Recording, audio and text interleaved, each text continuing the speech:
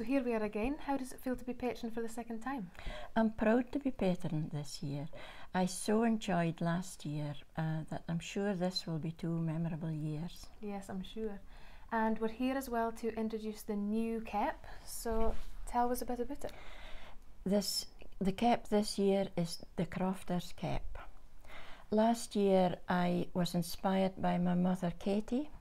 This year I'm thinking about my father, Tammy, who was a crofter, and crofters in general. Yeah.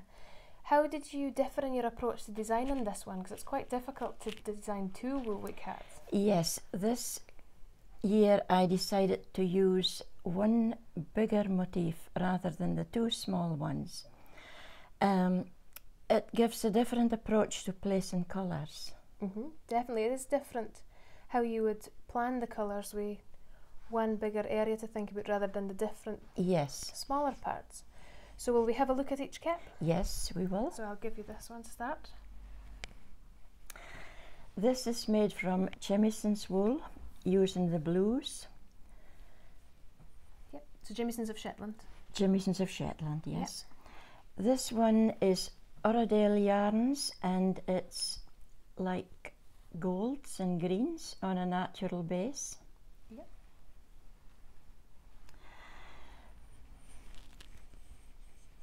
Totally natural yarn from Fulla. So it's a bit special. We didn't have Fulla last year, no. did we? No, so that's exciting. This is Jamieson and Smith.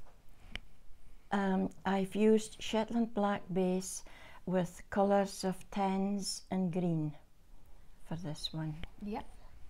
And finally, hand spun yarn from Elizabeth Johnston, and this is natural with reds and a touch of blue. Good, so we've had to keep these a secret, but you have had a chance to wear these for some pictures so far. Do you have a favourite to wear? Well, this one matched my new jacket. Of course. The jacket makes the biggest difference. The jacket is the thing. So for people going on to cast on and knit these, what advice would you give them? Would you, even if they've knitted last year's, or maybe not? I would say it's no different in difficulty this year. Yeah. It's just a bigger pattern. It's just a bigger pattern, but the process is the same. I was so happy last year to see so many people using Katie's cap pattern as their first attempt at Fair Isle. Yeah.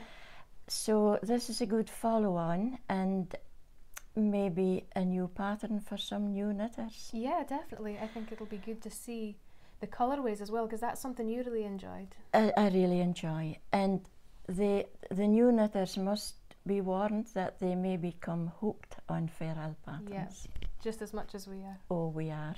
Good, so I'll give you a couple to hold up, and I'll hold up these. So yes, we'll have to see what people do with them.